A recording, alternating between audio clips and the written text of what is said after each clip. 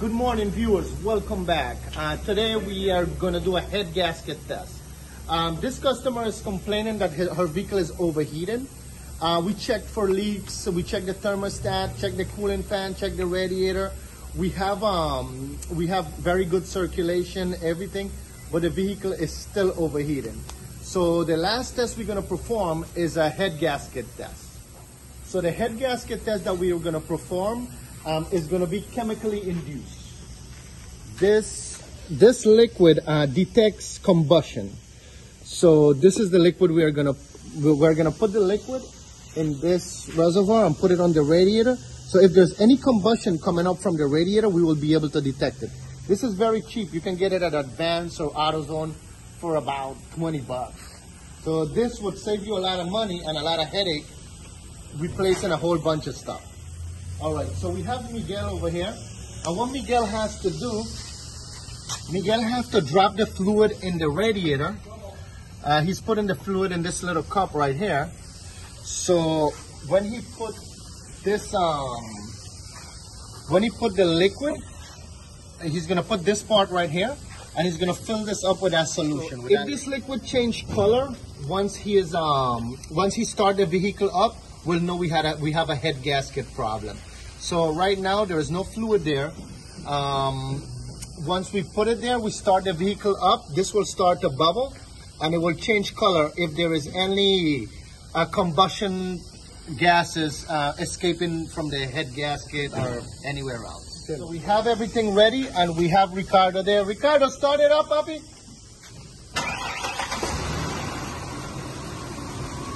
You see the bubbles coming up there?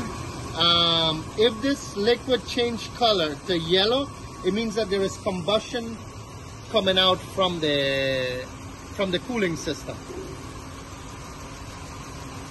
Over here, as you can see, when it's not cracked, it stays blue. When you have a head gasket leak, it changes to like a yellow. Look at the colors over here. This is some of the liquid I put in this Coca-Cola bottle. Look at the difference in color. I'm pretty sure you can see the difference. All right, let's do a little experiment over here. Let's come and see in the exhaust what's going to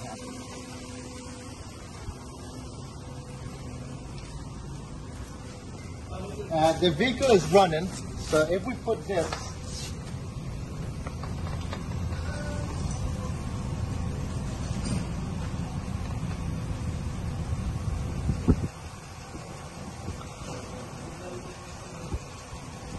all right, guys, you guys remember that bright, nice blue color?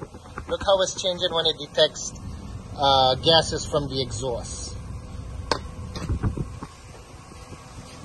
It's not nice and blue anymore. It's kind of yellowish like the other fluid. So this is how you can tell if you are having a bad head gasket issue. This was just a neat experiment. All right. Alrighty, so